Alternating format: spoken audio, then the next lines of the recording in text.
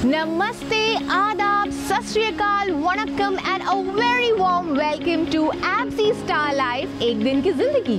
तो आज हम एक ऐसी सेलिब्रिटी से मिलने जा रहे हैं जिनको आज भी मोहब्बत गर्ल के नाम से जाना जाता है या फिर छुई मुई सी गर्ल फ्रॉम ये है प्रेम। अब तक तो आप समझ ही गए होंगे, I am talking about the very beautiful प्रीति झांगियानी। आज हम जा रहे हैं उनके घर उनसे मिलने। चलिए।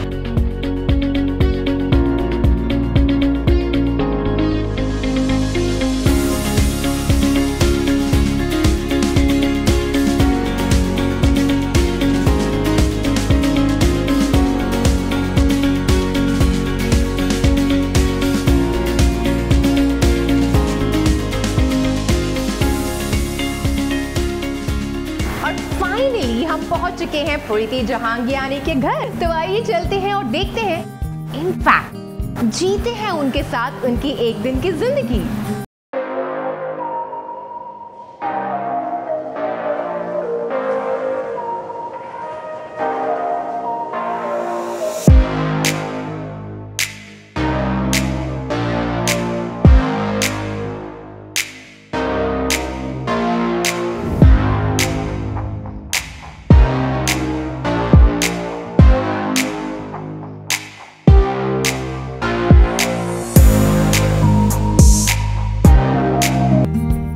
So Preeti, welcome to ABZY Star Life एक दिन की जिंदगी। Thank you Zina, thanks.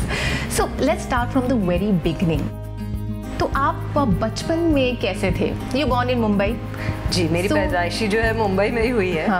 And जी हाँ, बचपन में मैं कैसी थी? Exactly. Because मेरा एक्सपीरियंस है कि जो बहुत इनोसेंट दिखती है, they are the naughtiest kid. लेकिन मेरे केस में आई थिंक ऐसा नहीं था। मैं हमेशा बहुत ही शाय, बहुत ही क्वाइट, और इनफैक्ट काफ़ी लड़कियां मुझे काफ़ी बुली भी करती थी। लेकिन मैं शाय थी, क्वाइट थी। लेकिन मेरी जो स्कूल लाइफ और होम लाइफ थी वो हमेशा बहुत हैप्पी थी, केयरफ्री थी। मेरे पेरेंट्स बहुत ही ओपन माइंडेड और फ्री किस्म के लोग हैं, तो उन्होंने कभी हम दोनों बहनों को कभी नहीं कहा कि मैं और मेरी बहन थे, सिर्फ कभी नहीं कहा कि ये मत पहनना, ऐसे मत करना, बिहेव लाइक दिस, आप लड़कियां हैं तो आपने ये करना, आपने किचन में जाना। आई मीन आज तक अब मैं जस्ट अबाउट चाय बना सकती हूँ, लेकिन और कुछ नहीं। सो they never put us on a rigid part कि this is what you have to do. They always let us do what we want to do. That's wonderful. या सो प्रीति, now I know as a child आप कैसे थे। So in your teens, now when you went in college, तब आप कैसे थे? Like, did you turn out to be a very naughty teen? आप performances करते थे stage पे? You were interested in extracurricular activities? How is it? या फिर ये gradually develop हुआ acting का interest? So of course मेरी family जो है बिल्कुल फिल्मों से connected नहीं है, तो acting का interest तो बिल्कुल नहीं था। इनफैक्ट मेरी माँ जो है वो जय हिंद कॉलेज में 30 साल उन्होंने पढ़ाया है। Wow. और जय हिंद कॉलेज की वाइस प्रिंसिपल भी जूनियर कॉलेज की वाइस प्रिंसिपल रह चुकी हैं। So it was never acting, हमें but not overtly academic also. इतने so there was no pressure academically कि यू हैव टू बी, जैसे कि मैंने कहा मेरे पेरेंट्स काफ़ी कूल थे हमारे साथ। और मुझे लगता है जब आप अपने बच्चों के साथ ज़्यादा कूल रहते हो तो बच्चे ज़्यादा नॉटी नहीं होते। In fact I agree to that. Parents please listen to this. अगर आप ज़्यादा उन्हें रिस्ट्रिक्ट करते हो या बोलते हो कि ये मत करो, ये पहनो, ये मत करो, यहाँ मत जाओ, तो बच्चों को और वो होता है कि हम जाएं, they want to rebel. So we never wanted to rebel and we were very. और जैसे कि आपने कहा कॉलेज में तो पढ़ाई थी माइंड में, but really you have done only studies in college? पढ़ाई का आइडिया था कॉलेज में। I was coming to that. Idea तो वही था कि हम पढ़ाई करेंगे, लेकिन मेरी एंट्री कॉलेज के स्टेज पर बहुत जल्दी हो गई। मेरी बहन ऑलरेडी काफ़ी फैशन शोज डायरेक्ट करती थी, कोरियोग्राफ करती थी और खुद वॉक करती थी। तो जब मैं कॉलेज में आई तो मेरे लिए ऑलरेडी थोड़ा इजी था। थोड़ा इजी था, तो मैं ऑलरेडी फैशन शोज में काफ़ी भाग लेती थी। और हमारे कॉलेज में, अगर आप जानते हैं, जय हिंद कॉलेज से काफ़ी काफी नाम आ चुके हैं, जैसे मिलाप जवेरी जो अभी बड़े डायरेक्टर भी होंगे, वो सीनियर्स थे। तो वो स्टेज पर कुछ एक हिंदी सॉन्ग पे कर रहे थे, शहर की लड़की, I remember.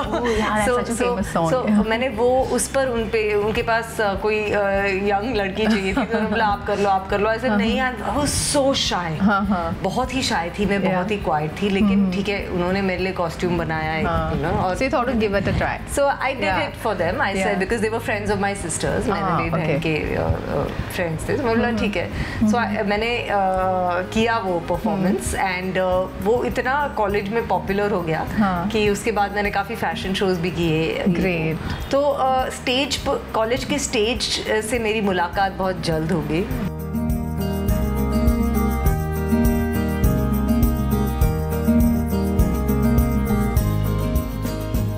Colgate jail add के लिए फ्रेश फेसेस ढूंढ रहे थे, तो कॉलेज में पैम्फलेट्स बांट रहे थे। अभी हमें तो बंक करनी ही थी कॉलेज,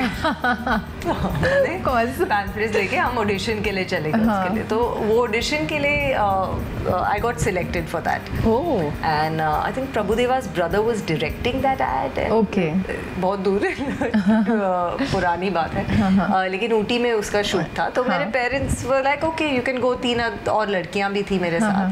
तो उस कोलगेट जेल के ऐड के लिए मैं ऊटी गई और शूट किया। Was that your first outdoor? बिल्कुल, वो मेरा पहला आउटडोर शूट था, and I enjoyed it, it was good. And लेकिन वहाँ से चालू हुआ मेरा मॉडलिंग का इंटरेस्ट डेवलप हुआ। मेरे पास कोई पोर्टफोलियो नहीं था, मेरा कोई कुछ नहीं था, but the call I think you were destined to be here. I don't know, that's what मैं हमेशा यही कहती हूँ, specially in my case. A lot of it luck and destiny एक बहुत मेजर पार्ट प्ले करता है आपकी। I agree to that after hearing you. So it was just everything was by chance. उसके बाद एक म्यूजिक वीडियो भी किया मैंने, पंकज उदास जी का, राधिका राव और विनय सप्रू जी ने उसे डायरेक्ट किया। तो उसके लिए डब्बू रत्नानी जी ने मेरे लिए फोटोज लिए थे उस म्यूजिक वीडियो के। सच बोलता हूँ मैं वीडियो का नाम। Yes, I remember. Beautiful song. Very beautiful song। और एक माँ जो गुजर चुकी है, और जो फादर हैं वो बड़े फोटोज लगा के। So those were my first pictures that I clicked. Okay.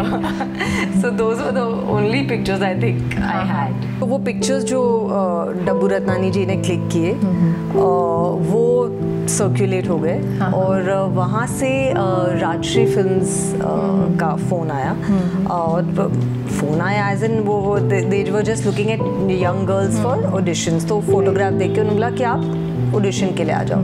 तो ऑडिशन तो लिया नहीं उन्होंने, शॉर्टलिस्ट करके 2-3 लड़कियों को बुलाया था। फ्रेश फेस ढूंढ रहे थे for this music video call ये है प्रेम, फॉर द एल्बम कॉल ये है प्रेम। तो मैं गई उस रूम में, और 2-3 बहुत ही फेमस फेसेस थे वहाँ पे, जो उस टाइम की बहुत फेमस कमर्शियल मॉडल्स थी। एंड फिर रूम में मनीष मल्होत्रा जी थे, सरोज खान जी थी, रजत बरजातिया थे, एंड कुणाल कोहली जो डायरेक्ट कर रहे थे। Of course at that time I only new Saroj Khan, and I didn't really no anybody else. Very young, I was 16। सो बस वहाँ से कोई ऑडिशन कुछ नहीं हुआ। दे सेड कि you will do this music video.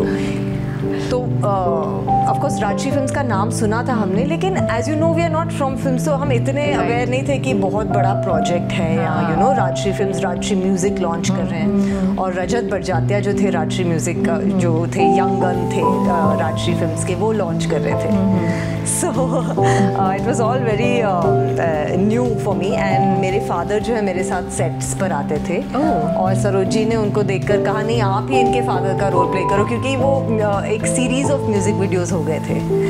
सिर्फ एक वीडियो नहीं था। फिर उनका प्लान था कि हम सारे एल्बम के सारे गानों का म्यूजिक वीडियो बनाएं और एक स्टोरी के फॉर्म में करें। और जब फर्स्ट गाना जो रिलीज किया छुई मुई सी तुम लगती हो, वो ही इतना बड़ा हिट हो गया, then they decided to do everything in a very big way. So my father suddenly got a very big role. तो अगर आप वो म्यूजिक वीडियोस देखोगे तो एक्चुअली मेरे फादर ही मेरे फादर का रोल प्ले कर रहे हैं।